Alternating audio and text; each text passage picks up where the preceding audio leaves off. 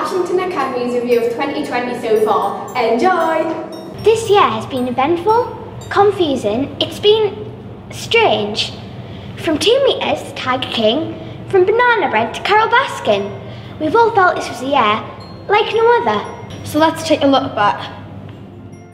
Does anyone actually remember January? There were rumblings of a virus in China, wildfires in Australia, and life at Ashington was, well, predictable. February was freezing, because it always is, isn't it? But March was when it all began. Everyone was prepared for a couple of weeks off school. We were gobsmacked. School just keeps on going, doesn't it? It must have been bad. Stop the wheels of education turning. At home, we felt independent. We even felt productive at first. We started watching government press conferences. We thought it was going to be simple. It was a bit more complicated than that. Next slide, please. Hands up. Who baked banana bread?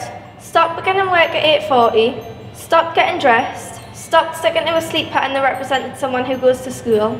I know I did. We couldn't see family whenever we chose, and we discovered that distance really does make the heart go fonder. Time became lost in lockdown. What day is it? What month is it? We were in a limbo of binge-watching Tiger King, hot tub sales, and a national shortage of toilet rolls. We panic bought flour, tin food, pasta, hot noodles, and paracetamol. I mean, it was so ludicrous. You just had to laugh at it. Then reality hit. Motivation is a curious thing. It's easy to generate when you're in the right place, but not so simple at home.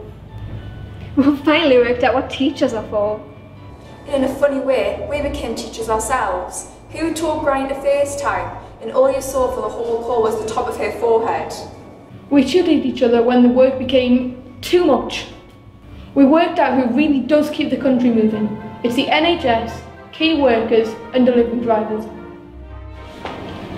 Rainbows brought us together. Rainbows and windows everywhere, showing the community cared for everyone and appreciated everyone. A national effort to show that we all matter. And even though we suffered loss, we picked each other up again. And even though we've been apart, there will be a time when we get to be together. This Christmas won't be perfect, but 2020 wasn't either. But we can choose how to deal with it. We can choose to approach it with hope. So whether you're going all out for Christmas, staying in, eating turkey, arguing over Monopoly, or maybe having a quiet one, remember, stay together, stay hopeful, and protect Christmas. Merry Christmas and a Happy New Year, and here's to a better 2021.